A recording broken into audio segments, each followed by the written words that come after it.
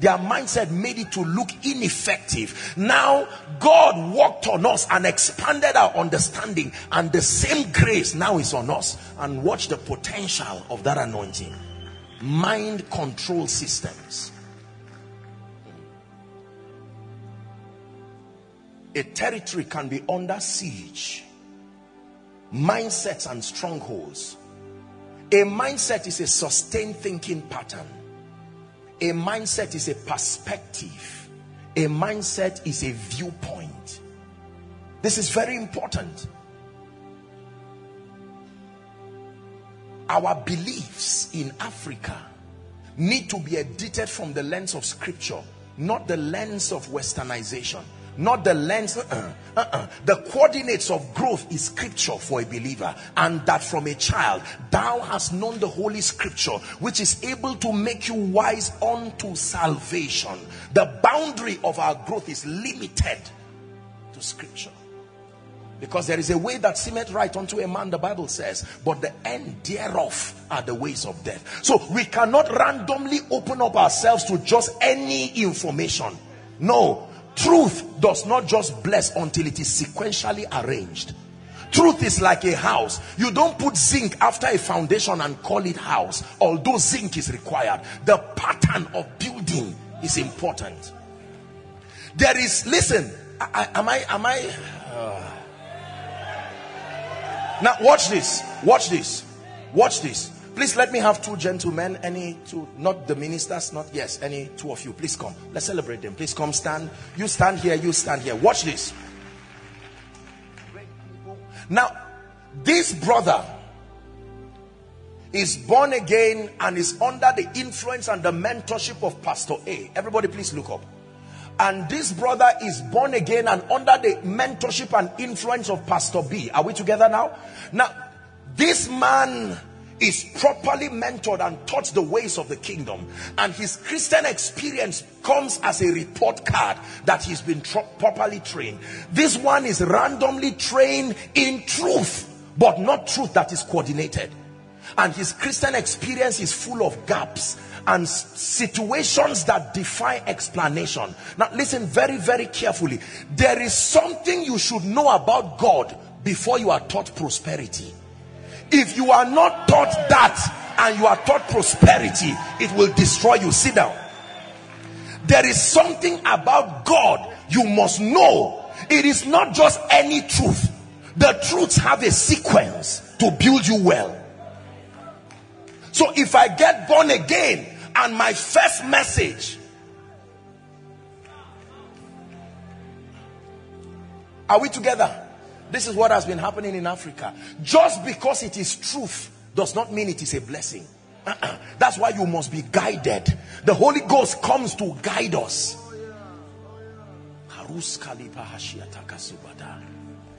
Truth has killed many people.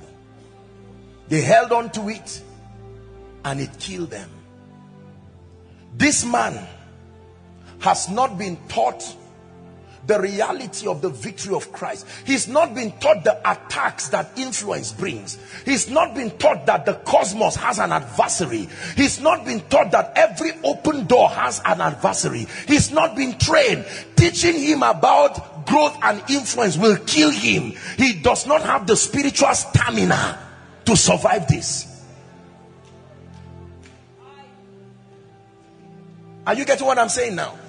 This man is now learning about prosperity, but he has not been taught death to the flesh. He's not been taught the lordship of Christ, and so his first $1 million, the man is confused.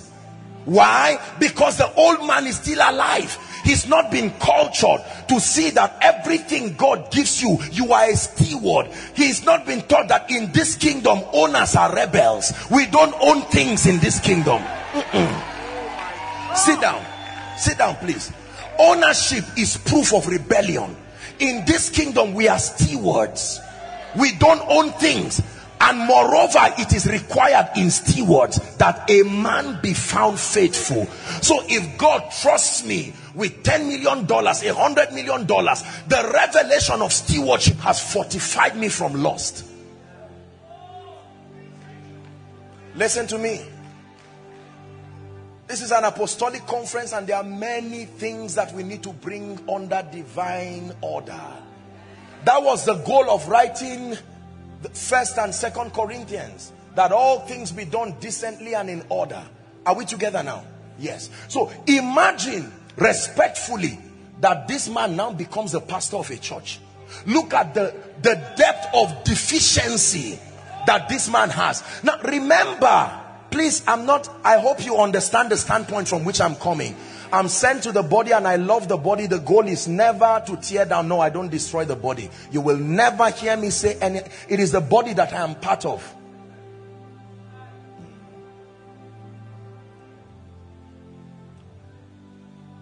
The hallmark of the apostolic ministry is not just signs and wonders. It is the ability to capture the speakings of the Spirit within a season and to articulate it to a generation, so that when men understand, they will be able to run. The speakings of God through his holy apostles and prophets are like ladders. They are like a compass that can bring men back to the boundaries of his grace and power and wisdom. This is what we are doing. So this man is confused about so many things he's not sure of. But now he finds himself as a pastor, and he has to teach from the lens of his belief system. Now watch what will happen to the members, because the members will be a reproduction of his mistakes, and the mistakes will continue to multiply. So you can literally, without blinking your eye, just look and see the imbalances scattered all over Africa, which are a product of the lack of the sequential arrangement of truth. Now, you don't have to be fake to be in error. You don't have to be fake to be wrong. You just have to be imbalanced. Come, he says, and I will show you the Lamb's wife. And he showed me a city that was equal in length, equal in breadth, equal in height. No exaggeration. That's the Lamb's wife. Anything that is outside of that coordinate is not the Lamb's wife. It is for this cause that he gave unto some apostles and prophets and evangelists and pastors and teachers, right, like carpenters, to mature the saints, so that the saints, now being matured, will do the work of the ministry.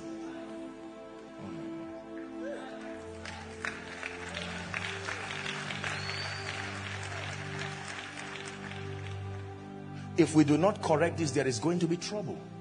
Now remember, respectfully speaking, this guy suffered in his upbringing, so don't blame him. He's gone through hardship. The first of 10 children, suffered, labored himself. Why should he not believe in prosperity? Why should he not? There is nothing wrong with it, except that his emotional connection to his past and his pain has created a belief system that, if not deconstructed and rearranged, will be the emphasis of his teaching in ministry.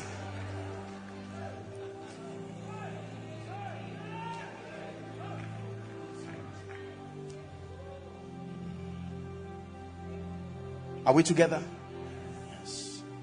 It is not enough to have truth. They must be arranged sequentially.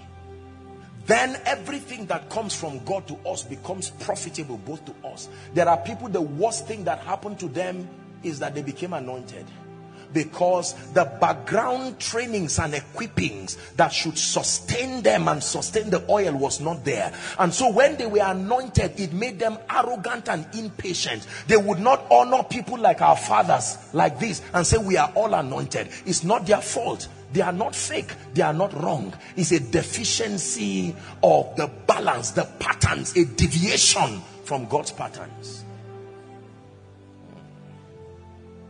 There are people who teach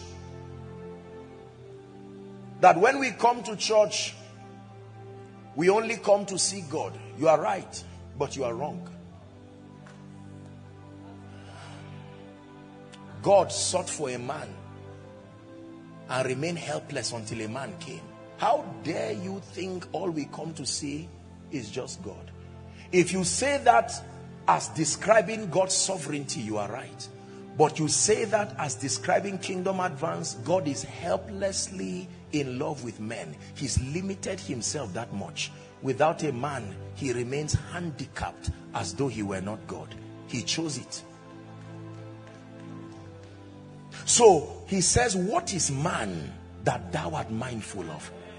Lord, you would leave man because of his rebellion and turn back from heaven like a man pursuing a woman, seeking her hand in marriage. God is not ashamed to show his vulnerability towards man. He will still come back. I have loved you with an everlasting love, and I have drawn you with my loving kindness. The most important thing is God, not men. You are wrong. You are right, but you are wrong. You can sit on a wheelchair for long, although there are men, but one man will come into that building, and without raising any song, people are standing from the wheelchair. What was the difference? Remember, God was there. You invited him right from the beginning of the service.